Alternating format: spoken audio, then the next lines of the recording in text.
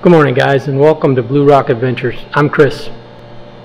Today I have a project I need to do. I need some rod storage. I need a rod rack for my garage, and also I need a rod rack for my pickup truck, for the bed of my pickup truck specifically. So I've been thinking about how to do this, and I've looked on YouTube and online for some ideas on a DIY PVC type project. And I couldn't find exactly what I was looking for, because I don't want to make two racks. I want one that can do both. I want one that can sit against the wall in my garage and not take up too much space, and I want another one that can go back in the back of my pickup truck, and I can have, you know, an angle so that the rods won't get up into the trees or anything that I might pass by in my truck. So I'm going to show you what I'm doing now and why I need a rack so bad. Here's how I'm storing my rods at home right now. I'm just using my boat, which is not ideal.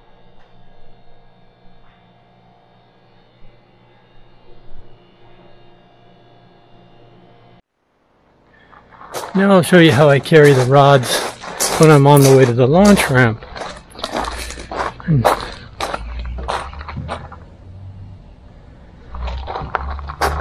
As you can see, you know, I've got a rubber mat in the back of the truck, and so far nothing gets damaged, but you know, they jump around in there. It's just not how I want to take care of my nice fishing rods and reels. I want them to last a long time. I want to take care of them, so I really want a better solution than this, and I think I've come up with it. So I want to share that with you today. So let's go back in the shop, let's cut some PVC pipe, and let's build us an adjustable PVC fishing rod holder. Thanks for joining me. Okay, here I am in the shop. So this project is going to be really easy. There's just a few components that are needed. I've got 10 PVC 1.5 inch tees. I've got a can of transparent glue, and I've got 4 90s, and I've got one stick of pipe here. Cut it in half at the hardware store just to make it easier for me to get home in the truck. But you know what? It's going to be a super simple, easy project. I think the only other thing I need is one drill bit and one screw. All right, so what I did initially is I took some measurements in the back of my truck, right? Because the garage doesn't really matter so much. So I measured the width of my truck bed and where I could fit in the rod holder. So I figured that I had 56 inches kind of on center with the sides there, so about 58 inches total width that I wanted to use in the bed of the truck. And mine is an F250, you know, full-size truck, so if you have a different size truck, you might want to measure these, make these measurements yourself and determine the exact width you need. Also, I had to determine, based on my fishing gear, which is mostly spinning reels, how far on center I needed to have each rod holder, right? So that they're not banging into each other, and I've got room to set them in, get them out and all that without scuffing them up or damaging anything. And I determined with my setups, my reels and my rods, that I needed 9 inches on center for each rod holder. So that's how I did my basic layout here. I just did a quick and simple few marks on my work table here to show me where everything should be. And it actually worked out just perfect for me. I wanted 6 rod holder for the truck and an 8 rod holder for the garage, which I'm going to get out of this project. So some of these measurements will depend on your specific circumstances. If you're using bait casters or conventional reels, you know, you might be able to get away with 6 inches on center and be able to have a few more rod holders if that's what you need. Or you can build the overall rod holder as wide as you want, right? In my case, I want a dual purpose rod holder, one that I can use here in the garage, and then just transfer the whole thing into the truck and then back to the garage when I'm done, because I'm only out fishing once or twice a week. So I don't want something that stays in my truck all the time, and my rods go with me. So I don't need the rod holder in the garage when I'm not here. So it should work out perfect. I don't need to build 2 rod holders. Take up the space and the expense. All this stuff, just so you know, that I bought it was around $40. I mean, PVC has gone way up in price. This is the price in Baja, Mexico. Where you live could be vastly different, I don't know. But this whole project is going to be around $40, and then plus a rattle can of spray paint if you want to do that. Okay, I just did a quick test fit to make sure that I got my spacing right, and it turned out that I needed to cut a piece of pipe 7 inches long in order to get 9 inches on center for my rod holders, which these will be right here. Measure twice, cut once. That's what you want to do. Okay, I've cut all my spacers for in between each rod holder. I've got kind of everything laid out on the table here. So now I'm going to go ahead and cut the pieces that support the base, and I'm also going to cut the rod holders. Everything here is going to be 12 inches. I think I need about 10 of them. So that's what I'm going to do now.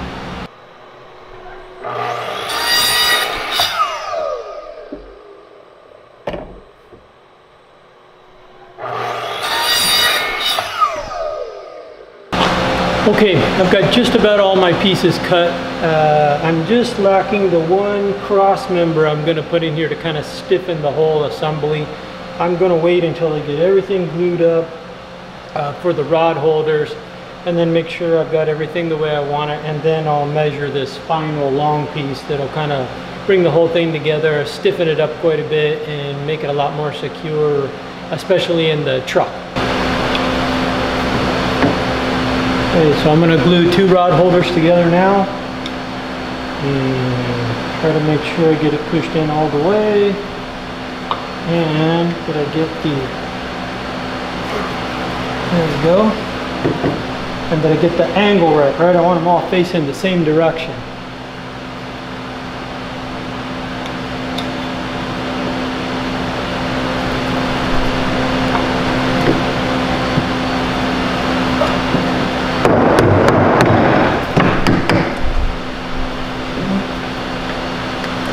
There we go. By pushing down on the bench on both of them, then I get them lined up properly. Transparent glue is setting up so quickly that I decided to loosely fit one of these rod holders in here so that I can get these aligned quick, because it was just setting up so quick it was making them hard to twist and get it just the way I wanted it.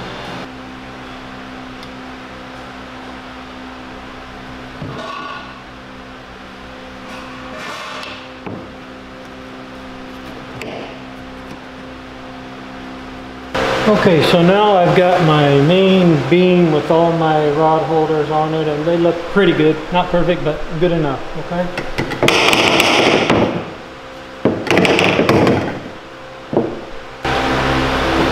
Okay, now I'm going to work on gluing up the side supports for our fishing rod holder here. So I've got my T on, which is going to kind of hold the whole rod rack together.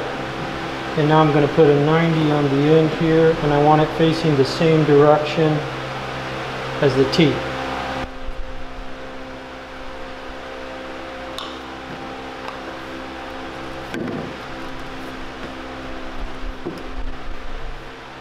Okay, got that. Okay, so these are going to be laying on the ground like this, right? And this piece is going to go pointing up like this.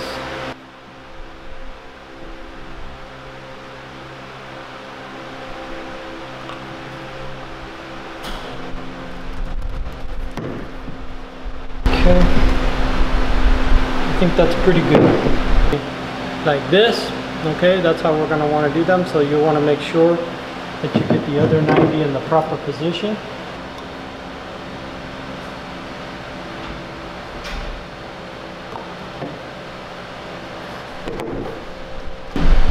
As you can see now, we have 2 opposite but matching pieces here. Okay, these are going to be our side supports for the rod rack. Alright, now what I'm going to do is I'm going to do some sanding on the top edges of my rod holder tubes here, just to knock off that sharp edge on the PVC. I'm just going to do a little sanding on the inside. doesn't catch my rod butts. And then I'm going to do a little sanding on the outside as well. Okay, I got the top sanded on both edges so that just, you know, not take away that sharp edge off of the end of each rod holder. Now I'm going to do the most important part of this whole thing, is I'm going to sand a little on the inside of the 90 that faces the same way as the T here. So I'm just going to give that a little sand. I want to knock that down a little bit because this is the joint that I want movable. Right? I want to be able to adjust position so that it will work in the garage and in my pickup. So I want to give a little bit of tolerance to this when I fit the other piece in so that this can move.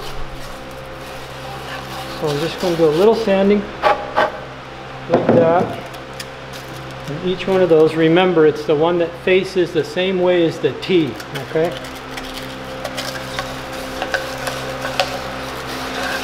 I'm just going to give that a decent sand. I'm using 150, you could use 180 or 120. I don't think it really matters too much. I just want to knock that down a little bit just to allow a little more tolerance. And we're also going to do that on each end of our main rack here. Each end, we're going to take this outside edge down a little on that also, so that when it fits into this 90 here, it will have some room to be movable, right? That's the whole key to making this work for both places I want to use it, the truck and the garage.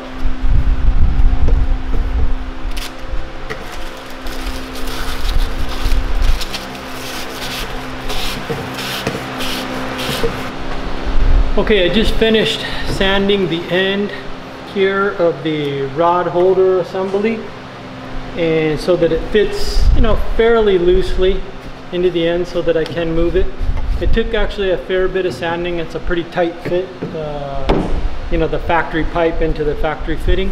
So I did a little bit of sanding inside the 90, and I did quite a bit of sanding on the outside of the pipe so that I can get the kind of fit that I want. It's still snug, but I can move it around, okay? Okay, what I'm going to do now is I'm going to fit the rod holder assembly into these two end pieces that I made. So I'm just going to fit them dry and push them in pretty tight.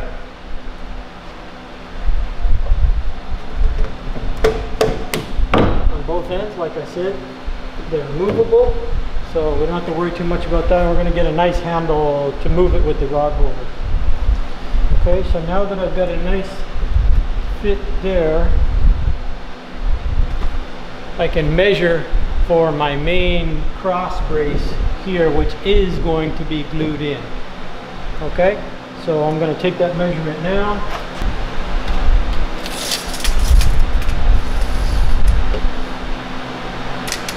So for me, I've got 54 inches. Remember to measure and figure the extra pipe that goes inside the T fitting into your calculation. And I'm right at 54 inches, so I'm going to cut myself a piece 54 inches long. Okay, I've got my 54-inch piece, 1.5 inch Schedule 40 PVC pipe cut that's going to go here. It's really going to hold this whole assembly together. So what I'm going to do is I'm going to glue in one side first, and then I'm going to pull off the far end here, and then I'm going to glue it in. But I'm only gluing it into the 54-inch piece. Remember, we're leaving this dry so that it can move and we can adjust the angle of it. Okay? Okay, I've got my assembly glued together now, just this one cross piece. I actually had a little trouble with the glue. It didn't set quite the way I wanted, nice and flat like I wanted it. So I ended up cutting it and put in a little coupling here in the middle. You know, I haven't used this transparent PVC glue before, but I wouldn't recommend it. It sets up so quickly, you really don't have time to make fine adjustments. I would probably go with the gray glue that it gives you like 20 minutes to kind of move it around. It takes a little longer to set, but it gives you time to kind of adjust everything. I'll never use this stuff again. But now I'm going to go ahead and I'm going to start putting some of the rod holders into the T sections, okay?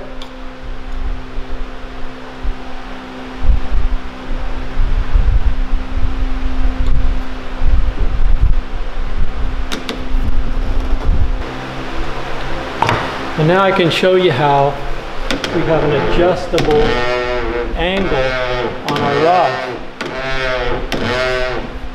so that it'll work in the garage, right? And you want it fairly straight up and down, and you can set it against the wall. But as you'll see when we get into the pickup truck, I'm going to want to actually move the stand like this, and then the rods would be too much at 90 degrees. So then we can just adjust the rod holder up a little bit. We're going to put a little set screw in here with 2 positions on it so that it'll stay where we want. Done deal. 1 rod holder, 2 uses. The garage and the truck.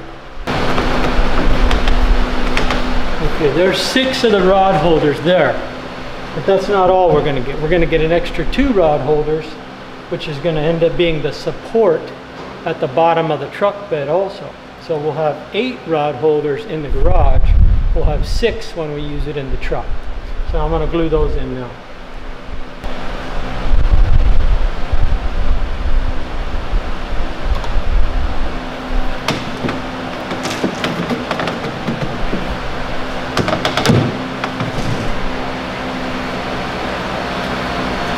Okay, and that's all the gluing we've got to do for right now. Actually, I think that's it for the whole project. So now you can get a better look at how it's going to sit in the garage here, right? And I'll show you some better angles on it, but you can see how you can probably lean them slightly inward in order to keep a little bit of the weight. You don't want it to fall backwards, but I'm probably going to end up setting it against the wall, something like this, and then everything will be nice and close to the wall. And I've got these extra 2 rod holders at each end, as you can see, so I can hold 8 rods actually here. Then when I move it to the truck, I'm going to tilt it like this, and I'm going to angle the rods up like this here, and then I'm going to secure to the back of the truck, which I'll show you shortly.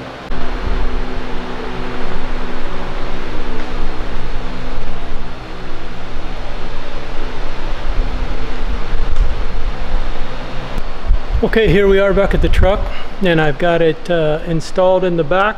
You can kind of see how it's set up here.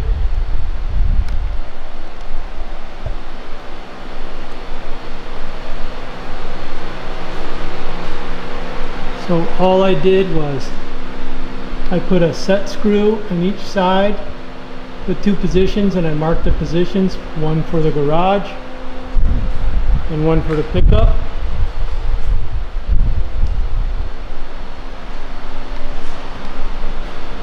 Another set screw on this side here, and that just keeps everything in its place. And now you can see it leaning against the garage wall here,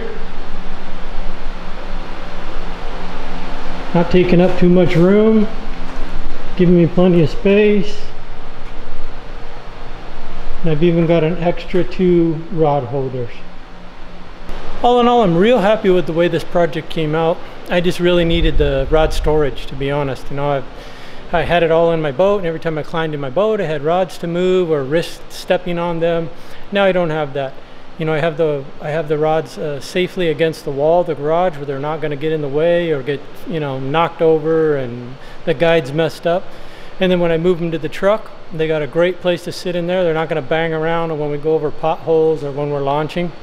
They'll all stay right where I put them, to keep my investment in rods and reels in good shape, which is what we all want, right? So I hope you enjoyed this DIY tutorial on how to make a rod rack that can work both in the garage and in your pickup truck. And I hope if you enjoyed it, you'll give the video a like to let me know, and consider subscribing to our channel, where we'll be doing more DIY stuff. We've got our Ponga build videos and our adventure videos, fishing videos, trip videos, a lot of stuff out there. We're trying to bring you some nice entertainment. Okay, so have a great day, and thanks for watching. I really appreciate it.